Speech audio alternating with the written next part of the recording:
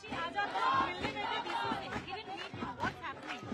the thing is, we have clearly kept a point that it's been more than 2 days and no action has been taken, no investigation has been started. Our appeal is that immediate independent judicial inquiry and committee should be set up into this. We went to meet the Vice Chancellor as a mass delegation today, but the Vice Chancellor's inavailability led to no meeting happening today. But just some while ago, we received a call from the Vice Chancellor's office that she will be meeting us tomorrow. The point is, our whole sole agenda is that we want to enter a dialogue, but with the understanding that they need to take back their press statement where they have blamed some section of students in creating some ruckus during the Havan, which actually didn't happen. There is no factual evidence, and despite that, the administration is playing into the agenda of the right wings. So we want to clearly say we can't defame our university and the students, and the administration is in not any position to take such an biased understanding and step.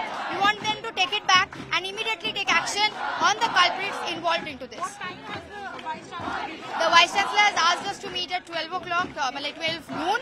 So we will be there for a dialogue and we will be reporting whatever happens soon. Well, let you go to continue the protest. Has Delhi police so far done anything? Except for changing our complaints, which was given as a collective complaint that day to an FIR, nothing so far has been done. All we are hearing is all through the media sources, but nothing concrete has happened. Neither they have reached out to the victims who have been affected into the violence. Yeah. And we are giving during the delegation.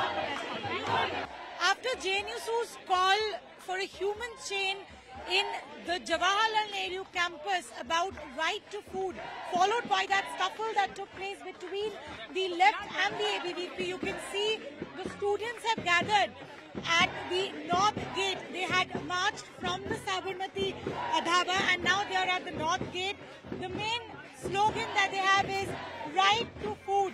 This after the whole fiasco that resulted on the night of Sunday between the ABVP and the left, where the left alleges that the students were not allowed to eat non-veg food. On the other hand, the ABVP alleges that the left students tried to create a hindrance to the Ram Navami Puja. The entire matter is right now being investigated with 2 FIRs lodged both against the left and the right wing, but so far no arrest has been made. It's also important to point out that some of the left students blame on no action in the 2020 JNU violence as a result of what happened on Sunday. This is the protest that is currently happening at the North Gate. It started from the Sabarmati Dhaba. The main point, as I repeat, is about right to food. And that's what they are sloganeering as they continue their protest. With video journalist Hitesh, this is Shreya Chatterjee for India Today.